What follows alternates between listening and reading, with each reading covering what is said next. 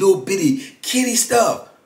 I can remember being on the same camp, man, on River North, and they pass out the laundry when we got to get our laundry washed. So we got to get our laundry washed. We got to put all our laundry in a laundry bag, man. Put your name tag on and then send it to the laundry, and they wash it all in a big bulk of machine, wash and dry. I know to y'all out there in the freeway it sounds nasty, and it is, but that was the only way we could get our clothes at least halfway clean, you know. So, cause they washing like hundreds of people clothes all together on, you know, in a big old industrial washing machine and dry, and it's through a net bag, and all your clothes is crammed up in there on top of this man clothes, that man clothes, and you don't know what's going on with their hygiene or personal situation. But that's how it goes down in there. Another reason, 1,476,000 why you shouldn't go to prison, you know. So yeah, so I can remember that. That's how we do our clothes. So they're taking that all out in the morning, and they'll bring it back in the evening. And in the evening time, when they bring it back to pass it out to us, they'll lock us all down, and they'll let a couple of workers out. And the couple of workers, they'll get out, they'll be grabbing the bags and looking at the name tag and matching the name tag with the cell number and passing the laundry out. Now, people laundry be getting missing and everything. I know it's petty. It's super petty because this state stuff. It ain't personal stuff. It's little state clothes. Every now and then, there's supposed to be all state clothes in there. State socks, state underwear, state t-shirts, jeans, all that.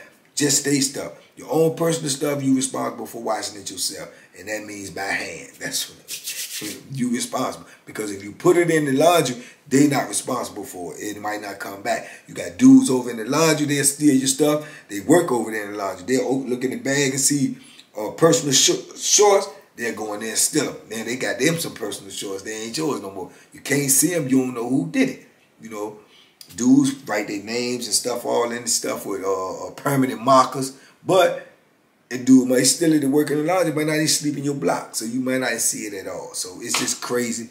But dudes will try to slide this stuff in there anyway in the hopes that it come back the same way that they sent it.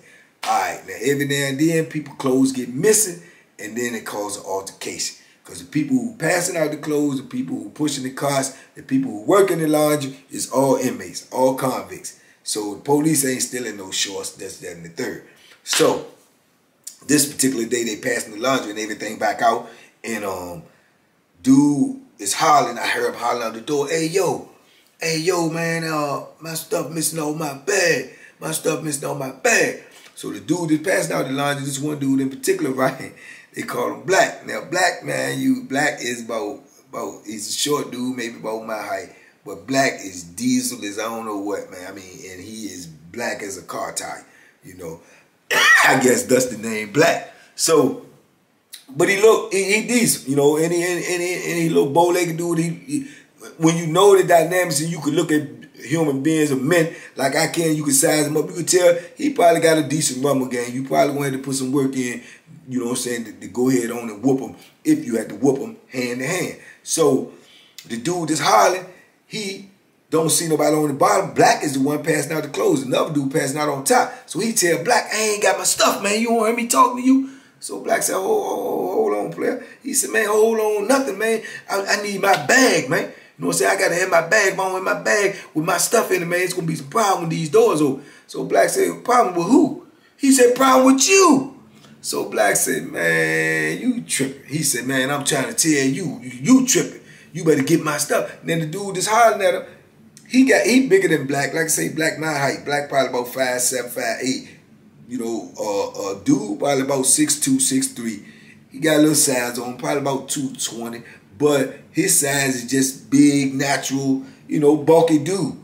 Black size, Black been on that weight pal, man. You know, those two different things. So he barking at Black and then Black, like I told you, the ego comes in effect. So Black tell him, man, you better pipe down. He said, you don't tell me, man. I tell you what, we ain't got to talk no more. Wait till these doors open. So Black said, okay, calm down. Don't get the police involved. Just be quiet, calm down. So boom, he finished all the laundry. Boom, boom, boom. Everybody pick the laundry all up. That's what it is. Laundry gone. Now when the laundry gone, they open the doors. So they open the doors, man. When they open the doors and they let everybody go where they got to go, old boy, he comes straight out, and he at the corner cell now.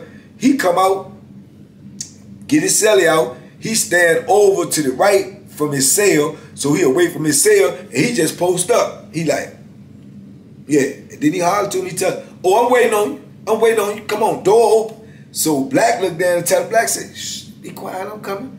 Said, wait till the police come. I'm coming down there. I'm coming, don't worry about it. He said, yeah, all right, okay. So he serious now. Dude's looking at him with the body language and the way he act like oh, he a gorilla. He gonna put that work in. He gonna do this. He gonna do that because he invited the man in his cell and he acting like he bad like that. So boom, shown up. About 5 minutes go by, everything settling down. Black tell the dude, man, watch the people for me, man. I'm going up in the cell. So Black go down there. Boom. As soon as Black go down there, Black walk right back to the corner. Black say, you want me to go in? He's standing off to the side. It's his door, but he want Black to go in first. I guess to be sure Black going in. Black asks him, plain and simple. I'm looking at him. Black said, you want me to go in there? He said, yeah, get on in there.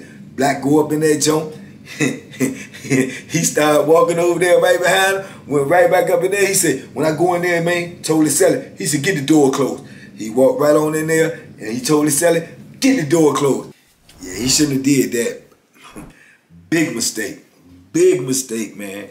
They won't in that cell no more than 3-4 minutes. And all you heard was boom, boom, boom, boom. Aight, okay, aight, no, shut up. Boom, boom, boom, shut up. Boom, boom. That's all you heard, man. Then next thing you know, you heard Black holler, get the door, get the door. You know, so dudes go up there to get the door open. Black walk out, man, confident as I don't know what, don't look like nothing wrong with him. He just walk out, strutting down to his cell. He looking at the block because all eyes on him, like Tupac, everybody looking, and because everybody know what just happened. So he was like, over, that fast, nothing, blood everywhere. Somebody go get him. He needs some help. And walked on in his cell, you know. So dude's looking like, oh, so now everybody in their mind, they want to see what dude look like because they, you know what I'm saying, they just heard the, you know, the confirmation that what's going on or what happened. And man, showing up, dudes was going down there being nosy. That gets you laid in prison too, but this a new era. But this a new era I'm telling y'all about. Back in my day, that'll get you late right there. But dudes walking in and try to peek and see, is he all right? He in there laid in a pool of blood, man. You know, dudes going there, help him up, you know, clean the blood up. All of this is not so much him. They try to really make sure the police don't know. Because when the police find out all of this right here, it's going to get the block shut down, everybody getting locked up. It's just that. It ain't so much as these dudes being good Samaritans. They really self-preservation. They looking out for themselves too. Now, some of them might have messed with the dude that might have been cool with him as well. But more so, you know, self-preservation. Ain't nobody want to get locked up. As long as he won't try to tell or ask the people to try to take him to medical, dudes was going to try to help him get himself together. And that's what they went down there and did. And, man, he was bust up. Bust up that fast, man. And according to Black said when the door closed, so when the door closed, he turned around and did the cardinal sin, trying to talk. Now, what and Black said he lit him. Pop! Hit him. So he fell back up against the door. Boom. Grabbed him, threw him down on the ground. Got up off of him. Told him get the door. You know. And he wore them scars, man. I'm telling you. I didn't see him for, I think, 3 days. He ain't come out for the first 3 days at all. You know, to go eat, use the phone, nothing. That's how I go down in there. That's how it be happening. So dudes had to, you know, they say, they call it in prison, they say on vacation. They had to put him on vacation. He don't want to come out because he don't want people to see, you know what I'm saying, the war wounds. Plus, he really don't want the police to see him because then sometimes the police will say, what happened to you? Woo, they could lock you up for investigation, try to make you tell what happened. Woo, woo, woo. Yeah, it happens sometimes, not so much because they really don't care. You know what I'm saying? They truly don't care for real. But they be scared that if it's somebody, like if it's a white dude, I mean, real talk, if it's a white dude, they going to do something. They going to lock you up. They going to make, because they scared that people get hurt and they call home and tell their people, and their people call up there and raise holy hell, and then the internal affairs come, and the internal affairs want to take pictures, and then if you take pictures and he busted up, what officer was working? Why you ain't see this? Why you ain't report this? All that type of stuff happen. Normally, with a brother, it ain't gonna happen. If it happen with a white dude, oh, that white dude call home and tell his people, since I was locked up in Maxburg, oh yeah, all hell gonna break loose. Cause them people gonna call up there and raise hell, and they gonna come back there and raise hell on us. So, but normally, like I say, they don't give a daggone, man. They don't give a daggone at all. So he didn't come off for like 3 days. When I seen him like on the 4th day, man, he had a pair of shades on, trying to cover his eye up, and I ain't trying to be funny, but I'm just being honest, man. The man had the shades on, the shades was lopsided, cause his eye was so big. His eye was like a big old ostrich egg, man. And he trying to put some shades on to cover his eye. If any of y'all boxing fans, can go back and pull up the old George Foreman versus Holyfield fight, and you look at George Foreman in the post-fight, when the fight is over, the interview, his eye was swollen up so bad, he tried to have some shades on and they were sideways.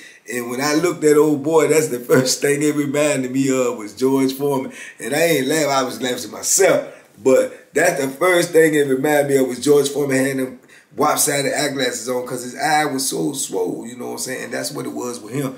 And one thing about a butt whooping in prison, man, one way or another, you know, if you can survive that joint, it's going to humble you. It's going to humble you, man. He was quiet as a church mouse after that. He didn't have nothing else to say. He wasn't barking. You got the before and the after. The before was, you better get my MF clothes and woo woo woo and, you know, F you and I, you know, after, nothing. You know what I'm saying? Because the gig is up now. If, you know, black ain't no pushover, so I'm sure dudes looking at black like, well, you know, maybe black will whoop them, but, you know, everybody might can't whoop them. Nah, they don't look at it like that. Dudes look at it like, oh, man, you exposed. So, you know, you looked at different, you can be carried different, you can be talked to different, you can be treated different. Period. That's just how it go. Those are the dynamics in prison. I mean, it's sad, but it's true. So, you know, yeah, I can remember that incident, man, like you know, yeah, that was a crazy situation.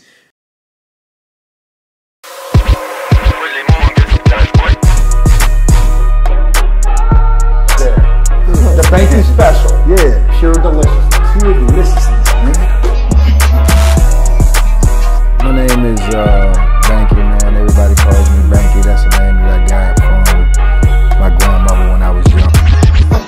I'm coming out here after 30 years. Yeah, I ain't got nothing, but I'm gonna have something because I'm rich in personality, you know, and I'm rich in love. My family love me, and that's really all that counts.